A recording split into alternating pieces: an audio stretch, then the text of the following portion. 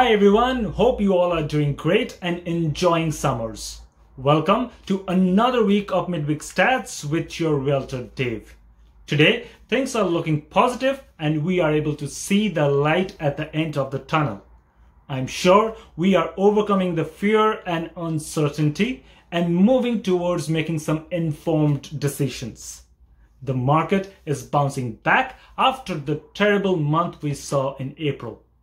Today, I will share a few updates on the overall GTA numbers. In this graph, we see the total number of showings are picking up steadily every week. This means a lot of buyers are looking for properties. This is very good news for sellers. This increases the probability of more sales. This is the graph for offers. And there is a steady growth in offers as well. So we could conclude there are some serious buyers in the market. This chart shows the trend of appointments booked for the last 90 days. This is steadily increasing and realtors are busy. That's good news for all of us. This will translate into more listings and more sales.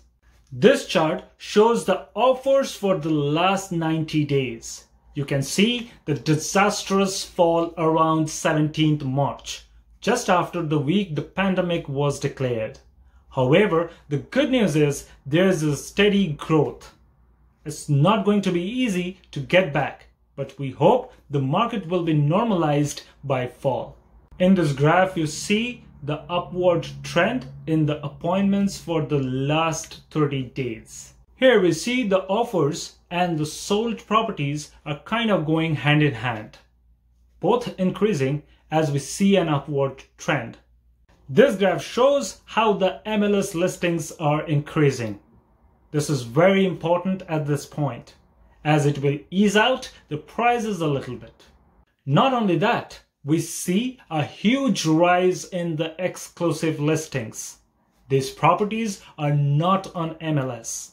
These are available on platforms like BrokerBay. I'm a part of this network, and if you need any help, I will be more than happy to help you.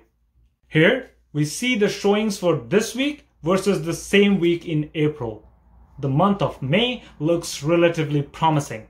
The showings have gone up by 105%. The offers registered have gone up by 102%. New MLS listings have increased by 47%. And the exclusive listings have also increased by 49%. But most importantly, the sold units have gone up by 50.7%. If this video is helpful, don't forget to like and share. I do extensive research to get these videos and I hope this is adding value to your real estate investments. Stay tuned and see you again in my next video. Till then, goodbye.